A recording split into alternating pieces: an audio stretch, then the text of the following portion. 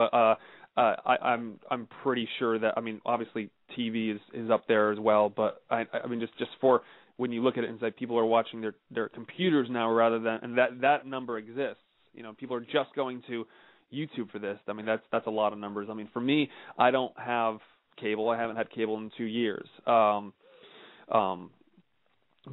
I watch a lot of my stuff. Either I don't really have time for it. I mean, I do have Netflix, and I buy a lot of things off of iTunes, but I just don't particularly watch cable television anymore. I like finding new kind of not underground shows, but just shows that are just like on YouTube that are new and creative and interesting. And because I've always kind of looked at it as like this is going to be the future eventually. People are going to start creating shows and having entire they have shows now. It's just a matter of time for entire networks to have programs. And I'm not referring to like YouTube networks.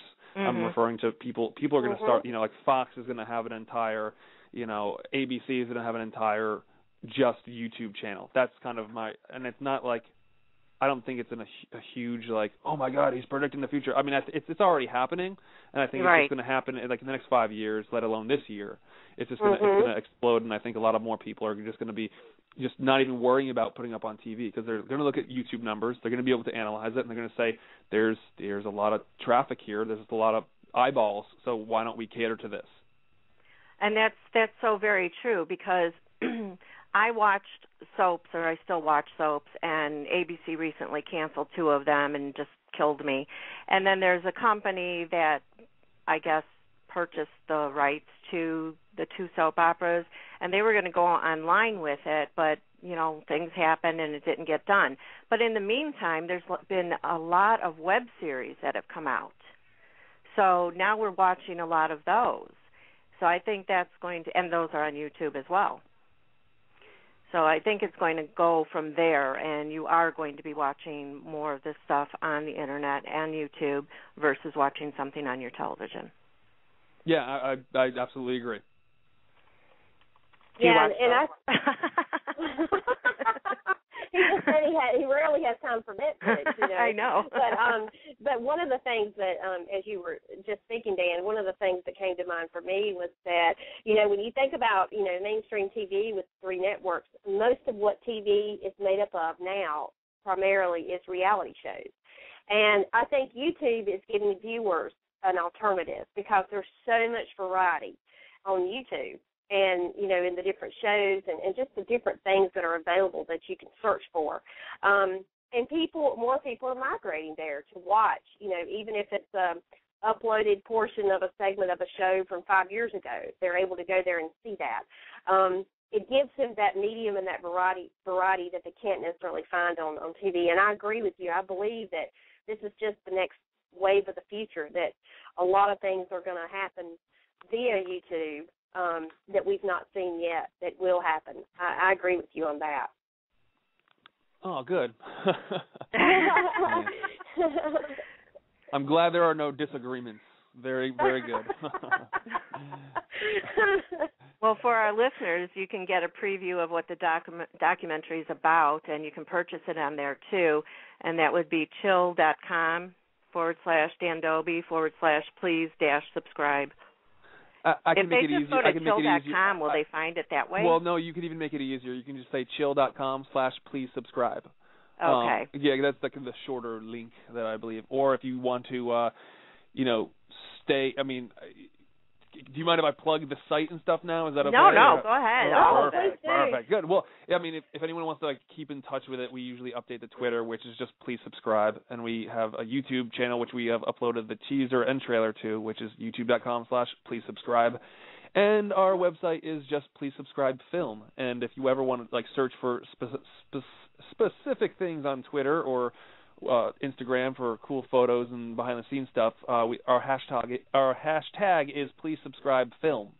So yeah, so that's that stuff right now. But right now you can pre-order the film right now on Chill, which is chill.com/please subscribe. One thing that I did want to mention, which I'll hopefully say at the end, is on February 5th, 2013, we're going to be doing a limited theatrical screening across the U.S. of Please Subscribe. It's I think we're in somewhere, it's going to be like 200 to 300 theaters. So just, if you're listening, just like, either check back on the Twitter or check on the site, and we're going to have a list of things. It's going to be coming to, a lot of theaters. I mean, if you think about it, there's, 200 to 300 theaters. That's a good amount of theaters, but it's going to be one night only, one showing only in those specific theaters. So just kind of keep an eye, keep an ear to the ground. February 5th, I believe it's going to be something like 7:30 p.m.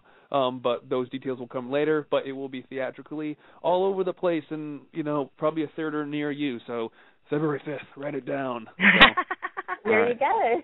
Enough plugging already. No, not at all. I also tweeted out the pre-made link that you have for Please Subscribe, where you're trying to get more, what's the word I'm looking for, and to increase your chances to get to the documentary to Sundance. So, and it was off of your YouTube page. Oh yeah, but you know what?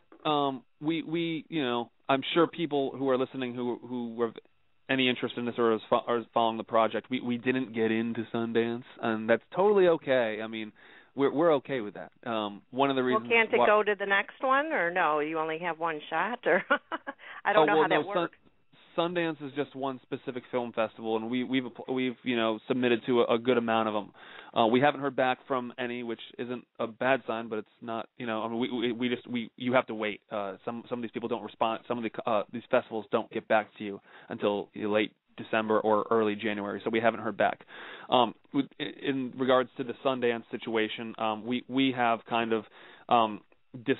I'll keep it kind of short, but we've disqualified ourselves from being in there, which is, unfortunate, but it happened. And we people have asked me in the past, that stinks that it happened. But no, and the reason why we got disqualified is because we did some public screenings of the film, which we were under the impression that they were kind of private. And it's okay because we've done a handful of screenings at Google offices across the actual world, I can say now, because we've done one in London, and we're going to do one hopefully soon in Tokyo.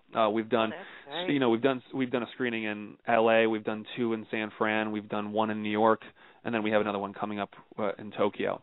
And by doing that, what we thought was a private screening actually turned out to be a public screening. Someone at Sundance found out about it, and that's the story around that, which is kind of unfortunate, but hey, it's okay.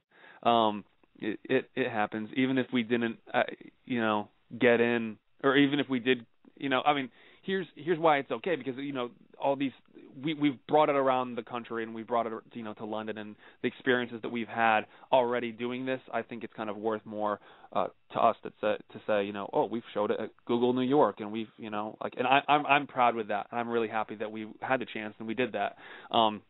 We still have a lot more festivals to go to hear back from, and Sundance is a super competitive one to begin with. So it's not like me or anyone on my team kind of said it was super upset. We took it, we accepted it, and we just said, it's okay. We'll check out the next one.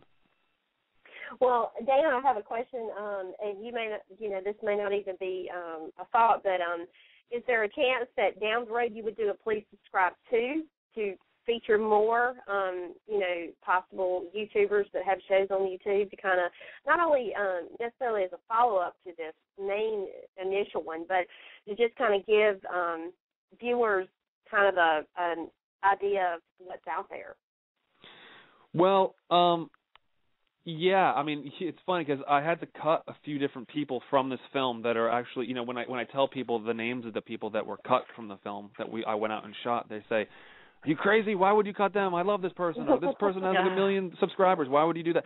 It just didn't make sense for this one. And obviously it's a feature film, but we didn't want this thing to go 3.5 hours long. Right now it's 75 minutes. I think it's at a perfect length. And we really didn't want it to go any more.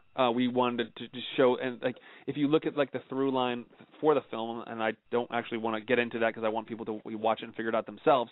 But for this one, it's where I think the film should be, and as talking about it, Please Subscribe too. I mean, I think I'm only scraping the surface with this one, and I definitely want to, I think there's a lot more to be told. And a lot of people, when they watch the film, they say, oh my God, that was a really quick movie. That happened really quick. I showed it to a few of my friends recently. I had Ed Bassmaster in town in L.A., and he came to watch it, and it was done. He was like, you're kidding me. He's like, that's it? He's like, how long was that, like 20 minutes? I'm like, no, it's almost 80 minutes. He's like, dude, that flew by so quickly. He's like, can you make it longer or make another one? And I'm like, yeah, maybe. We'll see. I'd love to. And this one primarily, it's about the people who are kind of like, the top dogs, the people who are really consistent with it and are making, they're doing this, and they have a lot of subscribers and a lot of fan base. And I almost want to do a second one where I go after the exact opposite, maybe the people who are just starting off and how their struggle is any different from the people who have been doing this for a while. So you never know. I don't want to release too much information, but yeah, the wheels are definitely turning in my head as far as making another one. But we'll see what happens. Nothing's promised. Well, one thing I want to say to that is that, as I watched the documentary, and it was really nice because if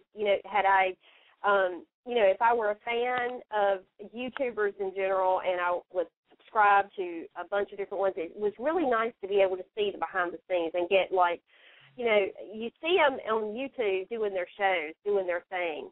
But that was a nice perspective. And I think, there is definitely a demand for more of that. So, yeah, I think you definitely should put more out. I do, because it gives viewers that behind-the-scenes look at their favorite, YouTuber that they're subscribed to, that they're fans of.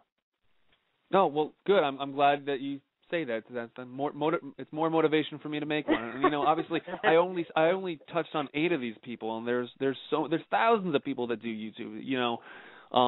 So, I don't think it's going to be an issue trying to find other cool people that are creating content on YouTube. I think it's going to be actually fairly simple. But yeah, I think again, I'm just scraping the surface with this one, right. And I think that a lot of people, I'm not leaving it open where there's questions for people, but I a lot of people who have no idea about YouTube. One of the things that I hear 100% of the time is they say, oh, well, I just went, this is so interesting. I went home after watching this, and I looked up who Wheezy Waiter was, or I looked up who C Nanners was, and I really enjoy their content, and I made an account, and I subscribed to them. So it's like, I'm, watching this is kind of an infectious kind of movie where it makes you kind of do something proactive after it. And I've kind of heard that from, literally 100% of the people that I've showed this to who don't know YouTube.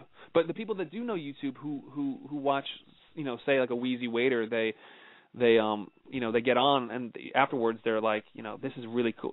This is really cool because I know Wheezy Waiter from YouTube, but it's good to see him actually shooting and what his creative process is and how he goes about it. So, I think there's no really specific demographic where this film is going to hit. I showed this to my parents, and they were, very intrigued and interested in this as well. So it's not just for someone who knows about YouTube. It's almost for people that don't know about YouTube to kind of open their eyes up to what this is.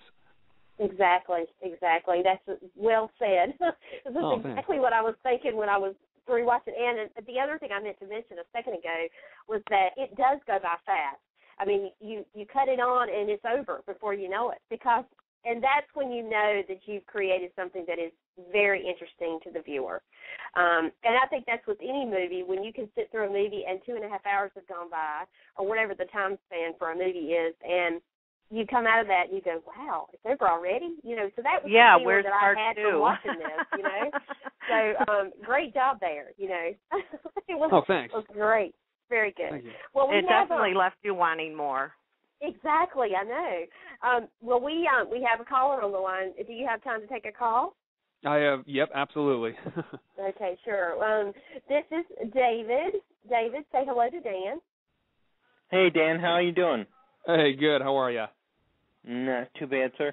Hey, I'm just taking a look at your site, and I was wondering, who are your 3 main inspirations for your project?